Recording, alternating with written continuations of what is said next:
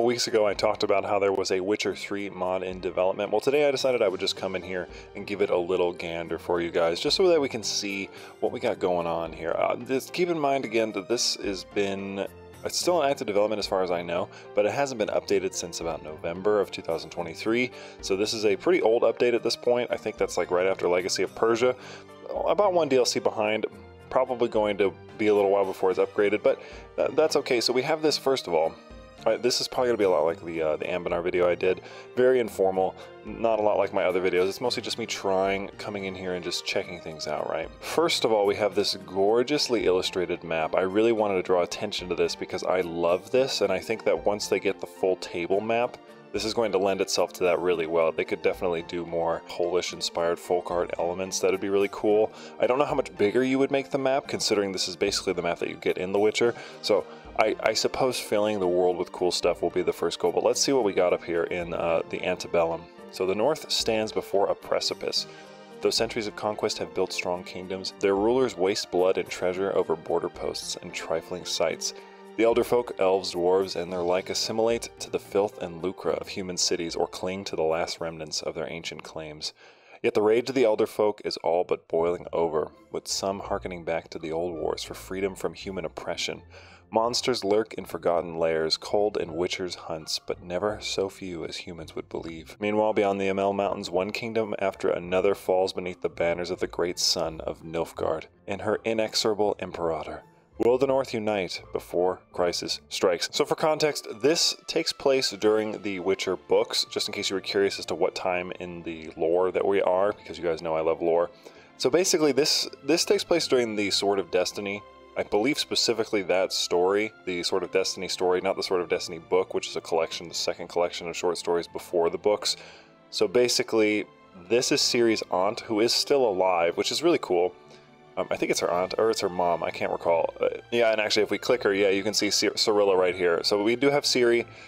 I want to say, actually, you know what? I think she might be her grandmother. It's been a while since I've read it, but I think it's actually, this is her grandmother, and she took care of her in her daughter's stead because her daughter died, maybe, giving birth to her, something like that.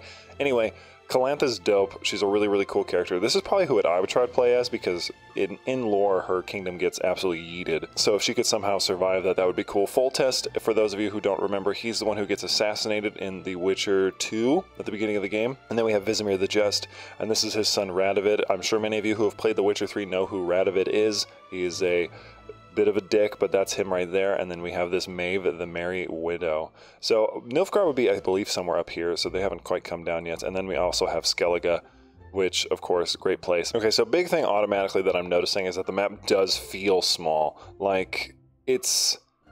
I think that it could probably benefit from... and again, this isn't going to be me complaining. I'm just merely pointing things out as I'm seeing them. I think this could be improved maybe by just increasing the map size. Not necessarily this specifically, but just like stretch the map to make it bigger.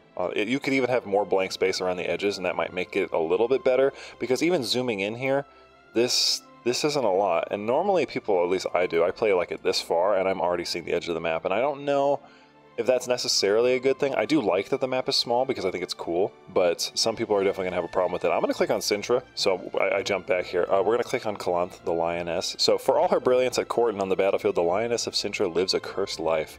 Rogner, her late husband, bound her daughter and sole heir to a monster's whims. Though the cunning queen thought the problem solved thanks to a certain witcher, i.e. Geralt, destiny was not done. Soon enough, Calanthe's daughter was gone, and her granddaughter was promised to the unholy witcher. Now a black storm gathers beyond the Marnadal stairs, threatening all Calanthe holds dear. Can Calanthe defeat destiny and an empire? No. It looks like they do get an option here. We get the option to found Magna Sintra, which is basically looks like a kingdom, like maybe an empire title. I think she's already a queen, so I would assume. Yeah, and then you have the Northern Realms here, which is, of course, something else entirely. And from what I can tell, I don't know if Nilfgaard is going to get added. I would assume so, which would require them to expand the map, because I believe Nilfgaard is somewhere up here. That, or you could do a cool thing where they're an invading force, and you could maybe join them, sort of like what they do in Agot, where you, like, join them, and then you get to play as them that way. That could be really cool. So, as you can see, we have Ciri here. Where is she? So we have Ciri. She has athletic, pretty, and robust, and I don't know if she has Okay, so they do have Mouse Sack in the game, and she does have a crush on Worm Mouth, which is funny. So here's Mouse Sack, very important character to the story as well. He's like an herbalist in Skellige. He's friends of Ciri. I don't think any of the Witchers are in the game, but we can look. We can certainly find out. We'll just do all realms, and then we'll do... Let's just do prowess, just to see. So we got this guy. Yeah, I don't see any of the Witchers, which is an interesting choice. I mean, even if they were just like, you know, like default characters, we do have Sigismund, which is cool. Sigismund Dijkstra, in case you needed me to tell you who I'm talking about. This guy's a spy, and that's why he's got such an elusive shadow. He actually has crazy stats. This would be a great person. I mean, honestly, playing as Redania, I'm not a fan of Redania, but playing as them seems like they'd be pretty well off. He also has pretty solid prowess. But yeah, there's no Witchers yet in the mod, which is fine. I mean, you know, we're just doing a little overview here. We're just checking things out. But I'm kind of curious to see what are the borders of this Magna Sintra. Oh, it's pretty large, actually. But that doesn't look very difficult at all. Like, they all have really big armies, my god. I was not expecting them to be so large. So she gets... Oh, they do have a couple custom men-at-arms. Let's check those out. They have Lion's Mane Stalwarts, which has a unique little logo here. Same as the, you know, the men-at-arms, the knights, like the ground knights, basically. But it still does look cool. Maybe a little flavor text on there, and you'd be solid. They have trebuchets. Let's see what else we got. It looks like those are their unique ones. I am kind of curious now to check out some of the other guys. Let's see here. So they get Dwarf Ballistas, but it doesn't have a unique picture yet, but that is really awesome. And they get the Tretogorian Cavaliers, which is cool. Yeah, they have some pretty sweet knights. And then, I don't know, I wonder what Skellige's got. Let's check them out. They have Drakar Corsairs, and they have Almhut Greatswords. My mouth just decided to fall apart there when I tried to talk. But that's actually awesome. I wonder if they get to raid over here in Skellige. I don't believe that's really part of their lore, from what I remember, but it would be cool. Let's see if we get any interesting lifestyles. Everything's basically the same. Everything looks more or less the same. I'm going to jump over to Redania just to see what they got going on up here. And found Radovid's Realm, which is interesting. Radovid the Great, which is not him. I believe Radovid... Oh, right. Found Radovid's Realm. Okay, yeah. Because we're in House Radovid. This is Radovid of Redania. I forgot his name is Radovid, which is such a strange name. Anyway... Oh, he does have a unique item. He's got this orb. The Orb of Tretogor. Crafted of silver and gold, this relic of Redania's early history harkens back to the first hopeful trade among men and elves. Then the Ainseiths would still offer things precious beyond measure to the desperate, blundering exiles, sure that the humans would understand their superior ways. This gift to Sambuk was one of those precious things, but no history claims the elves' generosity stemmed the onslaught of the first Redanians. So yeah, these guys were like, and still are, pretty nasty to elves and other folk like that, so not really surprising that people don't like them. The Merry Widow. I'm wondering, are there any elves or anything in the game? I don't see any of those either, so it looks to be like it's just humans for now, which is, again, fine.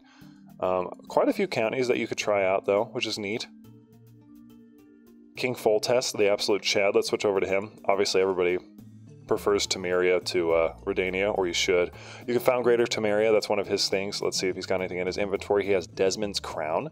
When Desmond built his castle on the shores of Lake Vizima, there were no great goldsmiths among his subjects, no silversmiths to call upon in the monster-infested swamps.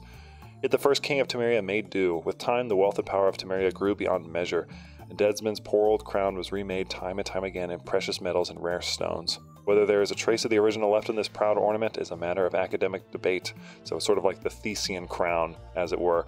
Pretty cool. Let's see where it has our... So we are capital in Vizima, which makes sense, and I believe up here in Redania, they are in Tretogor, although, yeah, Novigrad is actually an independent realm, which is cool. So they are, which I also think is accurate, like I think that's lore accurate, that they're sort of like their own trade thing. I wonder if they get any options. Let's jump over to them. Oh, you can't. Okay, so they're a theocracy. Okay, yeah, so you can't play as them. I'm just going to jump over to Skellige and see what sort of stuff they get. So they get found the Conundrum of the Great Sea, which I believe they probably already have this, don't they? Oh no, you have to have control of these two as well. Interesting, interesting. So just like a minor decision there. Oh, they have Ingvar's Bane, which that sword actually looks really sick. No, long ago, no man dared set foot upon Angskellig for fear of Ingvar, a great and cruel bear. Tyr, son to Heimdall and Hulin, set out to fell the beast and claim the island for his birthright. He bore this sword, forged in the black depths of Skellige, and enchanted with uncanny runes by Hulin's crafts. The blade struck true, slaying Ingvar and proving Tyr's claim to Skellige, where his children and his children's children would one day be called Tuirseish. Tuirseish? Tuirseish? I don't know how you say that. I think that's how. This is a cool looking sword model, honestly. I know it's just like the Norse sword, but in gold. I wonder if there's a model for it. Let's find out. No. No unique model yet. That's okay. It is still, I mean, it's a nice looking sword though. So let's see. Alright, so there you go. I mean, again, I didn't really have like a big plan for this one. We can jump in here and try and like give things a shot, but oh yeah, there's our mother. Pavetta, and there's Dooney. Yeah, he's like a werewolf. Literally, yeah, he's like a werewolf. And yeah, her mother, she died. She disappeared. That's right. Yep. They did make her look really pretty, and that's kind of how I would imagine like Ciri would look. So I think that's really solid. If you're familiar with the show, this takes place pretty much in parallel with it, right? The show is supposed to be the first couple books, poorly done, but that's neither here nor there. So if you're familiar with the show a little bit, then you probably are familiar with the story that would be centered around this time period. Maybe after, or like towards the end of the first season, from what I remember. So they have, they also get Huskarls, who are, that's nice. It's kind of surprising they don't just start with Huskarls anyway, but it's cool that they get an additional one on top of that. Vengerberg Maulers. Oh yeah, so here's Vengerberg, like where Yennefer would be from. She'd be like over in this region. Lyrian, yep. Arbalists. Amish Huntsman. Oh, I didn't know the Amish were Amish. I'm sorry, I can't read. The Amish Huntsman of the Witcher realm. You know, the Witcher's Amish. But yeah, I think that's going to be it for this look. I just wanted to give you guys like a general overview of what you could do if you did decide to try them on. You can easily download it on Steam. I'll put a link in the description. It is there. It is ready for you if you so wish. Personally, I would probably give it a little more time. Join them on the Discord if you have the means. Help them out too, so that we can all have the model a little bit sooner. And you know, it's always nicer to have more hands on deck, especially if you have the experience. But don't go bothering them, because that would be annoying too. But that's going to be it for me. Thank you guys so much for watching. This has been just a short little look at the Witcher Realms mod. I'm Soul, and I will happily see you in the next one.